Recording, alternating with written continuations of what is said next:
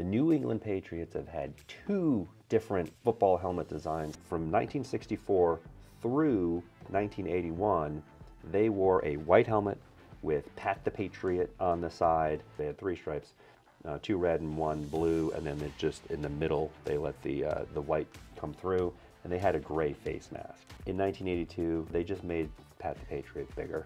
They put a white face mask on it. It was a much cleaner look. So in 1990, they switched that white face mask out for a red face mask. In 1993, they completely abandoned their old design, classic design, certainly more aggressive. They had a gray face mask. So the design with the gray face mask, that lasted 1 year. They switched to a red face mask in 1994. They've been wearing it ever since. We did all other 31 teams, so check out the playlist.